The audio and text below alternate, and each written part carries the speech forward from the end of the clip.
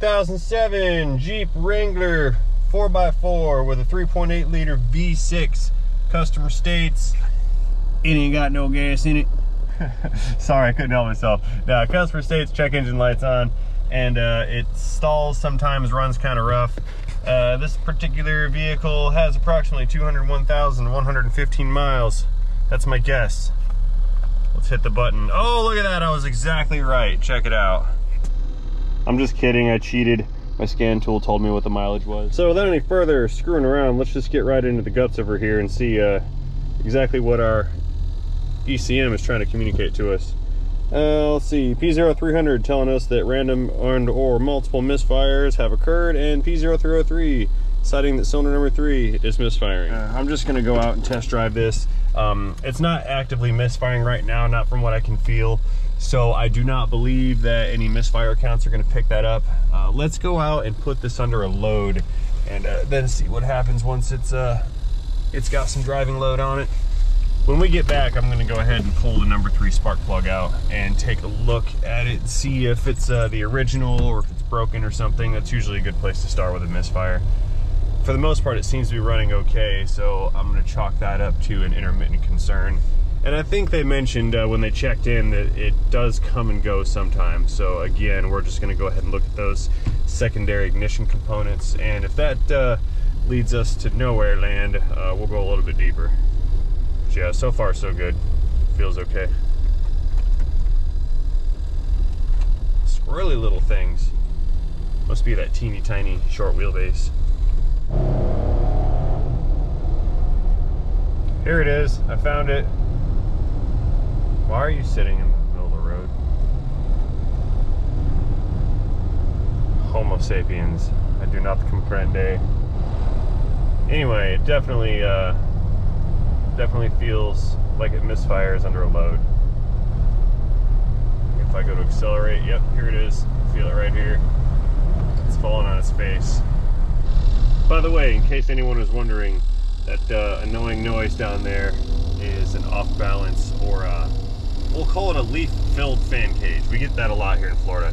The live oak leaves make their way down into the squirrel cage for the fan, and then as the fan is spinning, it's going brrrrt on the blades, and that's the noise we hear. I can prove it by turning up the fan speed. All right, that would drive me insane if this was my car on any speed. Now it's hot. Whoa, it's really bad off of this stoplight. That was a lot of shaky.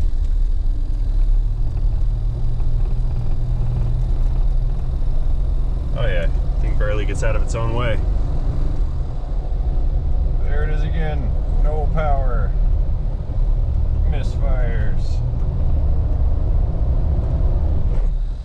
Alrighty, back at the shop. Let us pop an Ingsy hood and pull a plug out. Let's see what's going on here.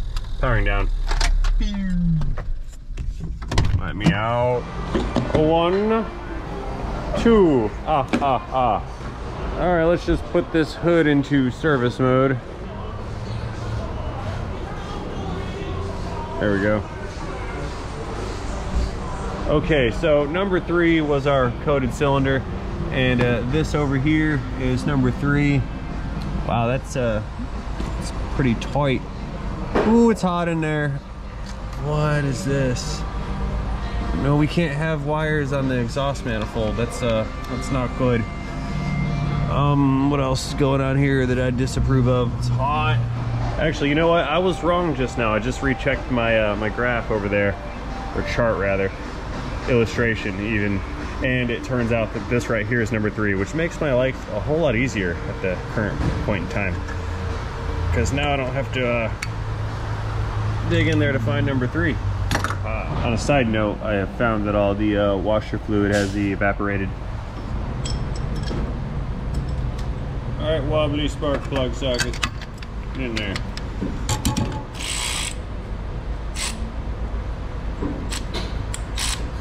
Now I've got an electric ratchet here, but I am not going to use the power feature to break this loose. I'll do that manually, like so.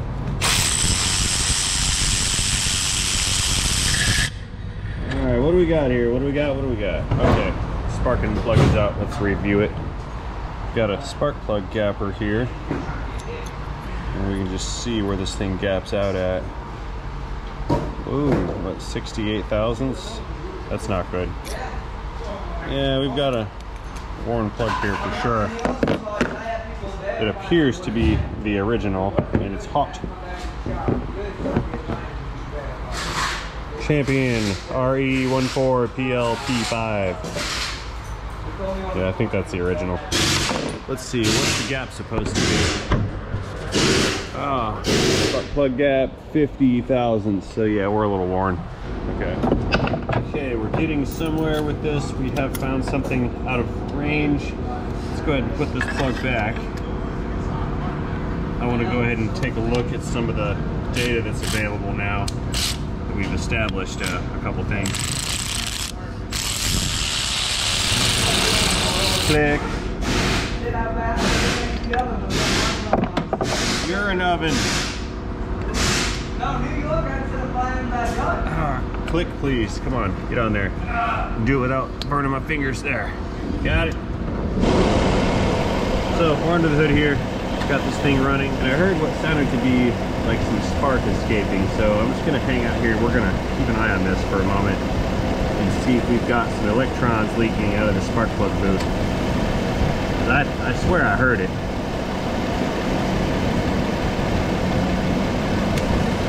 There was one, you see that? Let's kill the light.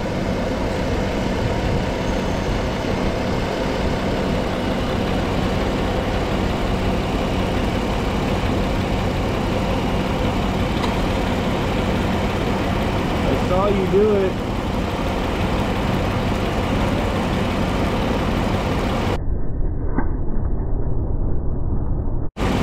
Ah, see that one?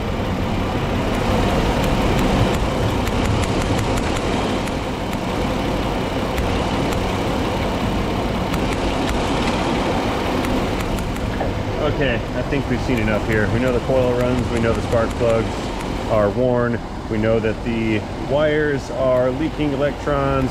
We know the injector is injecting because it is running smoothly most of the time. So we're gonna go ahead and chalk this up to a failure of the secondary ignition system, which is gonna be spark plugs and wires. So that's what I'm gonna recommend that we do. Let's go let them know and see what happens after that. Stand by. Okay, so here's the deal.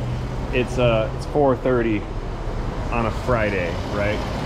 We have the estimate completed for this, and we sent it to the vehicle's owner. However, they have not gotten back to us, and I leave at 4 on this particular Friday. Okay, I feel like being generous with my time right now, so I'm not gonna leave this for Monday. For Monday, that's my word for fun Monday. Fun and Monday combined. Okay, let's pull this plug back out. Here. Reverse click again. Yeah, we're going to be doing plugs and wires on this particular engine. There's one. Ooh, it's still a little warm. Here, we'll get cylinder number 1. We'll get that wire off next. Unclick.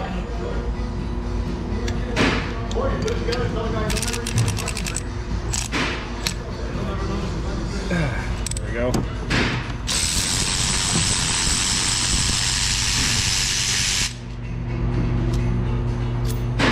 How's that one look?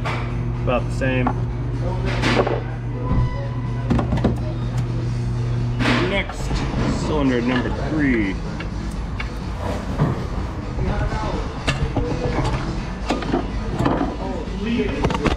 Back it up a little bit.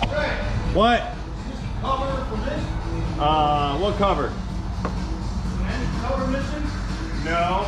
Oh no, that's not the missing. No, that's for that Nissan, or that Infinity outside. Oh. That's for that blowed up Infinity. Unclick again.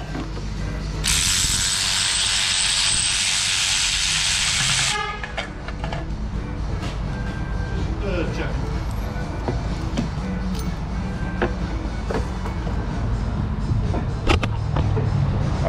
let's mosey on over here to the passenger side, and we'll pluck these other coils and we'll pluck these other spark plugs out and wait for the parts to arrive. All right, going in long range style here.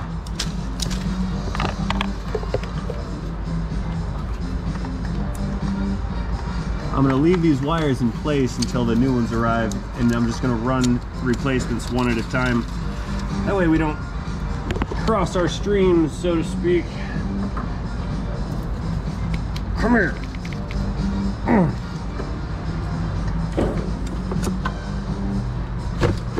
Got it.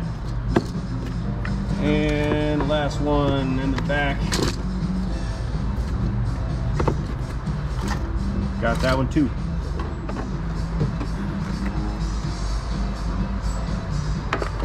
All right, sparking plugs. You're gonna do this the easy way, right? And Chrysler said, nope. You're gonna need compound wobblies.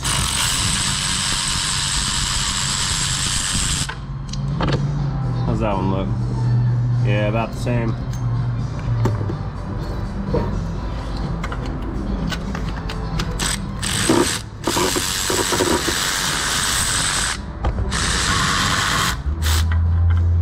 So I'm gonna go ahead and retract my previous statement that these might be original. Ooh, they're this side wasn't very tight, so I believe these have been replaced at some point.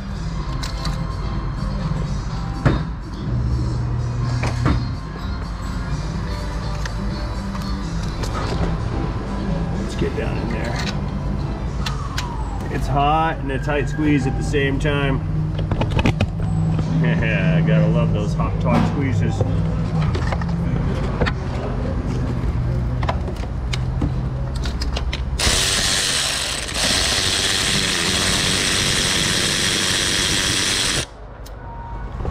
Yeah, for lack of a better term, that thing was loose. There we go. All right, waiting for parts.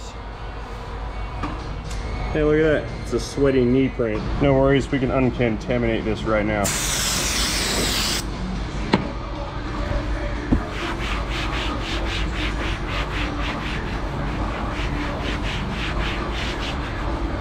Nice and shiny. Okay, while we wait, let's get rid of some of this corrosion.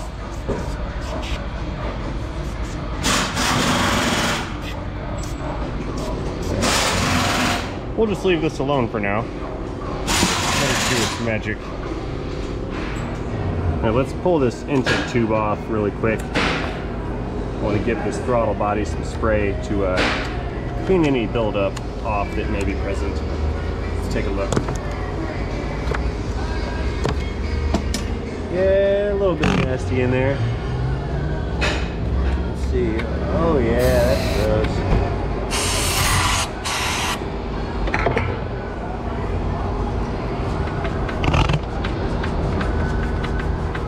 Oh, that's bad.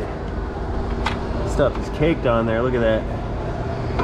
It's like actual charcoal type carbon now. Look at that. It's thick.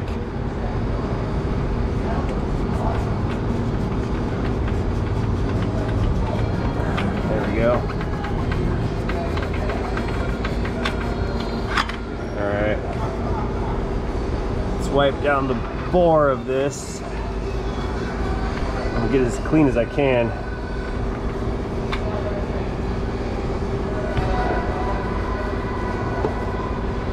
Alright. Connector click. Safety click. Hose clamp click. There we go. Delivery man has arrived. I have a set of 6 spark plugs and a set of spark plug wires. So let's go back over here to the easy side, since it's still a little warm over here on the not easy side, and let's get these plugs installed. And once this side is done, I'll run the wires for this side, and then we'll do the wires that go behind the intake over there for the other side. Hopefully this will have cooled off enough to make it tolerable. That's the word, tolerable. All right, spark and plug. Time to go to your new home, where you will live out the rest of your life in peace.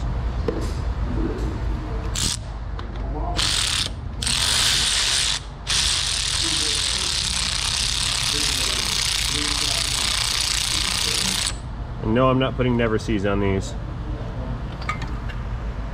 They don't come with Never Sees, and they don't get Never Sees.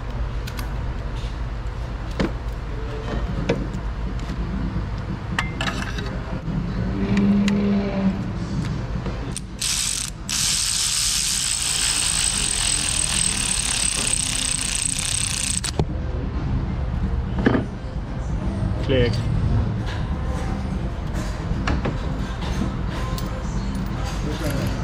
Alright, number 3. Let's get this guy in there. There it is. Good. Threads are started.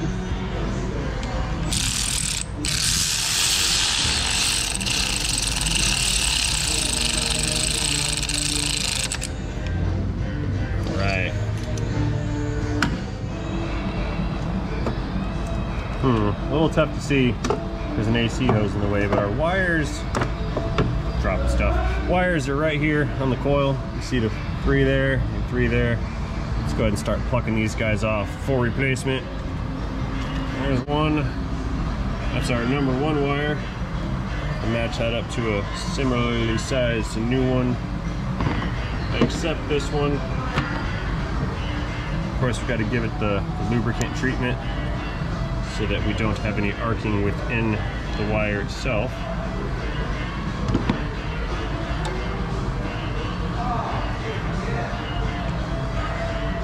Ooh, it's hot, still hot. Things are still hot in there.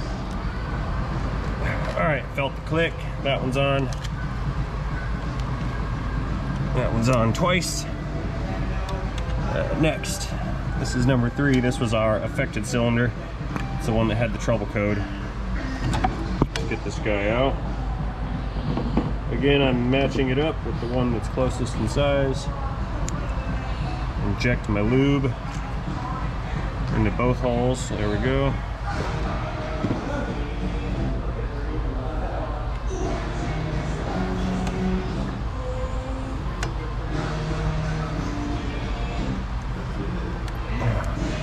Necessary clickage has been achieved.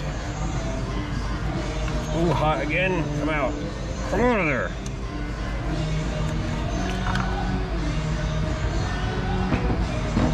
What is Pete listening to? Do you guys hear this? I think I need to have an exorcism done when I get home.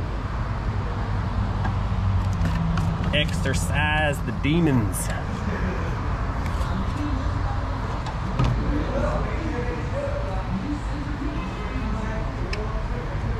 All right, halfway there. Mathematically halfway there. Regarding effort, not so much, because these other wires have to run all the way around behind the intake and then down over to the plugs. Speaking of which, let's head on over there. We have 3 more plugs to install. Like I said, I've already checked the gap. They're all at 50 thou like they're supposed to be, so we don't need this. Okay, spark plug on cylinder 2 coming in.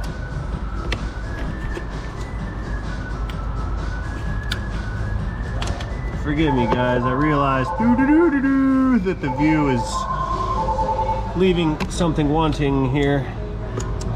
Best I can do with the toys that I've got to play with right now.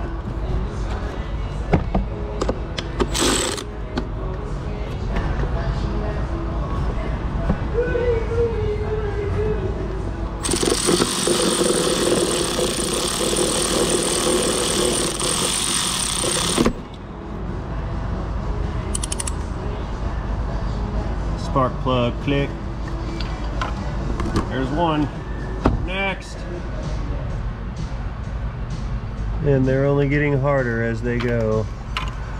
Wouldn't be so bad if this thing wasn't kind of piping hot, but this is what you get on a Friday afternoon.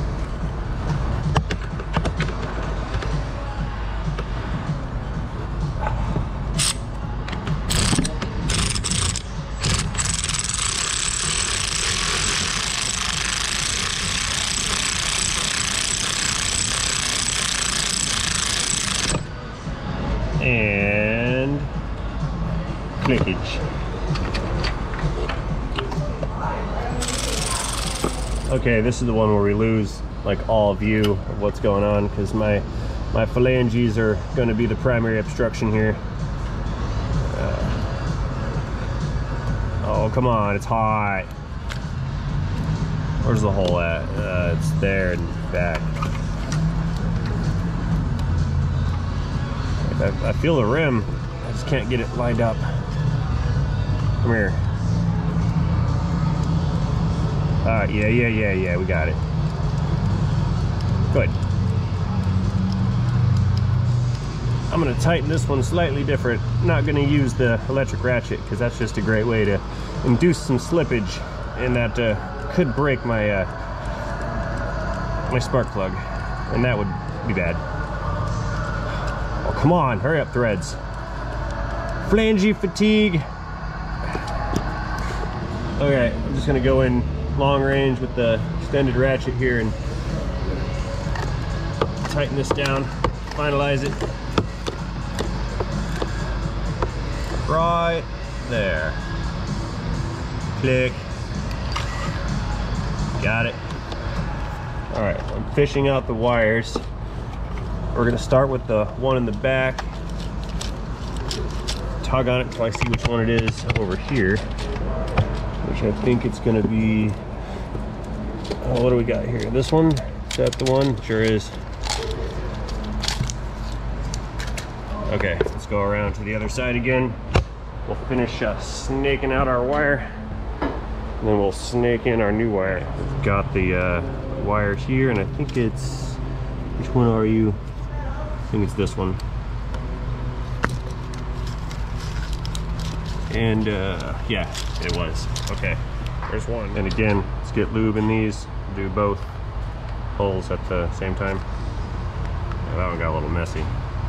There we go. And go through and under and around. It's like tying your shoes. And then click. Okay, now we're going under again. Oh, this is gonna be hard. I cannot reach. I'll just shove it in there and hope for the best. Ah, got it. Got it. There we go. Pull that guy in. And that's for the back plug. Ooh, it's still hot. Okay, that one's on. Next victim, please. What do we got? Let's see. Not this one. This one. No, that's the one I just did, not that one. This one. There we go.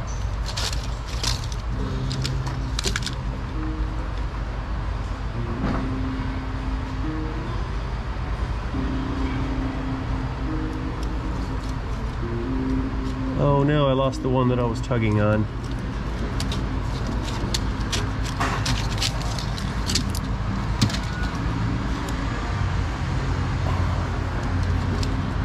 Come off.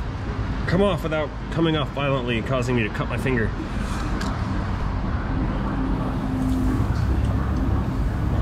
No. And so I use a tool to help us.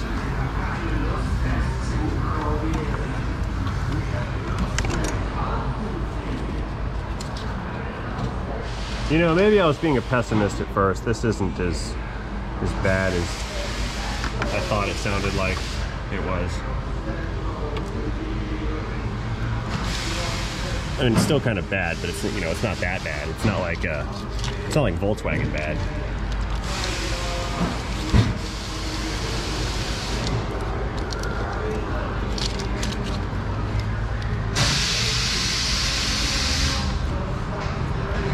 All right, coil side, get on there. Click, it says, and I'm gonna reach over and route this guy right next to the other wire and get that one on its corresponding plug. Ew, I'm dielectrically lubricated. It's on my fingies.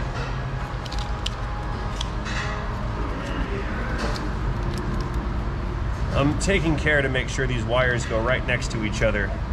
That way you don't have one wire passing a hose on one side and then it passes another hose on the other side. That's just sloppy, and I can't like it.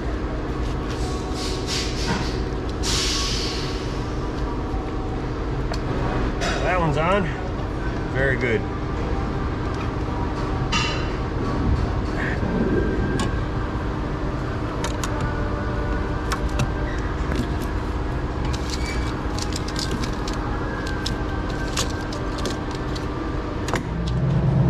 Now is the end. We're in the home stretch.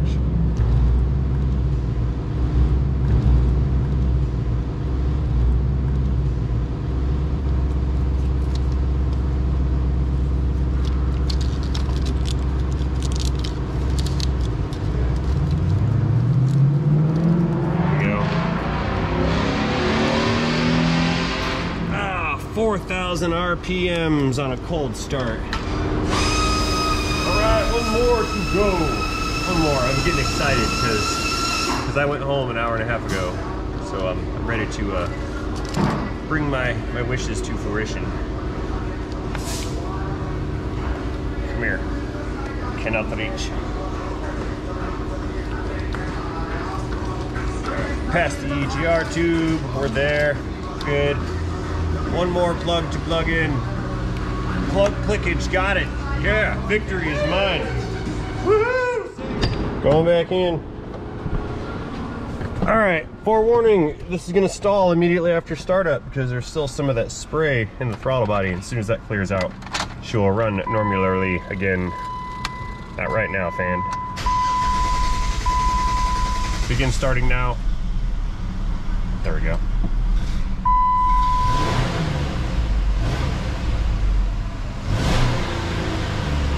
Nice. All right, let's plug it back in. We're gonna go ahead and clear the trouble code out, and we're gonna go and hit the ROAD again for another test drive to verify that the misfire under load condition is no longer present. One final inspection of this area. Let's see, no more tools, no more parts, nothing on fire. Exiting service mode now. There. Do do do do do do do do do. Brake clean, gravity.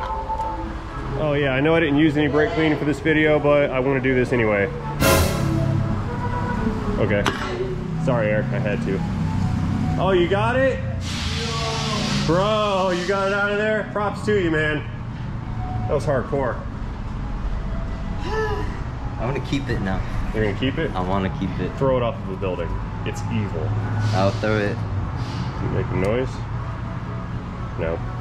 Ooh, good job, bud. Good job. Proud of you. Okay, we're back in the scan tool. Sorry for the wind noise. It's pretty hot in here, so I cranked the air up. Clearing. Clearing, clearing, clearing, clearing. Thank you. Erased. Yep. Restarting air conditioner now. Ding. All right, let's get out of here and verify that we're good. And we can parking this auto and have a good weekend. Backing up, reverse, honking for safety. Never mind, it's broken. Beep. Looking good so far. All right guys, so right now is a very high traffic time. So I am not going to go out there and record and talk to you and drive and confirm a repair at the same time. I know I'm skilled with the multitasking bit of business, but if I can cut out one distraction, I'm gonna go ahead and do that. So I'm gonna go ahead and end this video right now. It appears that this thing is in excellent condition and the problem has been solved. Because I cannot bring you guys over there to drive around, I'm gonna park right here while I take this opportunity to thank all of you guys for watching this video. I hope you enjoyed watching this video as much as I enjoyed making this video for you to watch. If in fact you did enjoy this video, please feel free to communicate that to me highly effectively by tapping that like button down below. While you're down there, and if you have not done so already, or if this is your first time here, go ahead and tap that subscribe button. That way you can ensure that you do not miss any more of my future content. So again, and as always, thank you for watching, and most importantly, do not forget to have yourselves a great day. See you guys later. Ending transmission now. Beep. beginning weekend now.